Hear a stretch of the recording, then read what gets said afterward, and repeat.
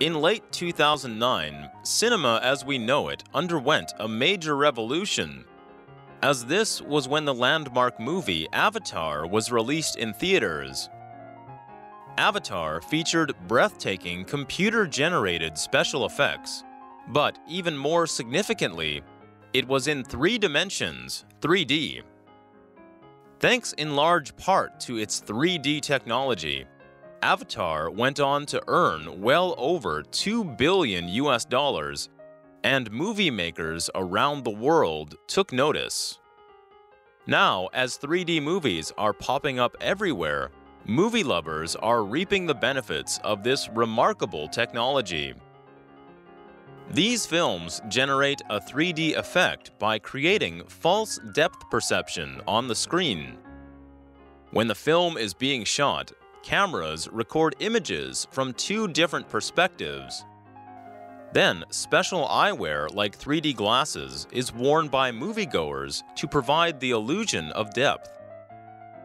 3D technology may seem new and amazing, but it has actually been around for a long time.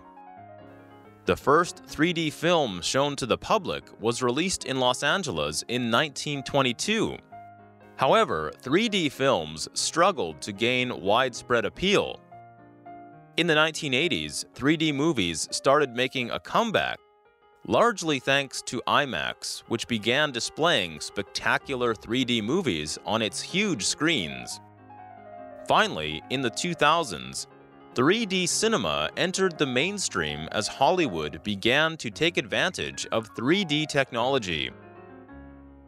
Hollywood quickly realized that 3D not only adds a new twist to the movie-going experience, but it also makes viewers feel like they're part of the action.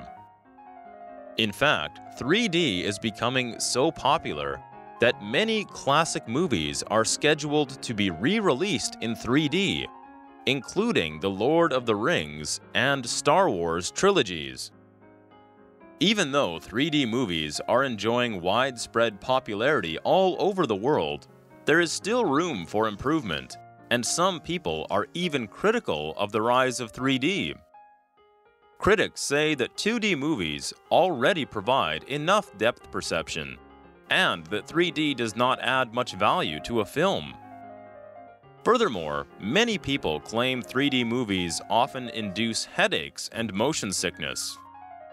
Despite these flaws, 3D cinema continues to rise in popularity and, at least for now, it looks like it's a trend that is here to stay.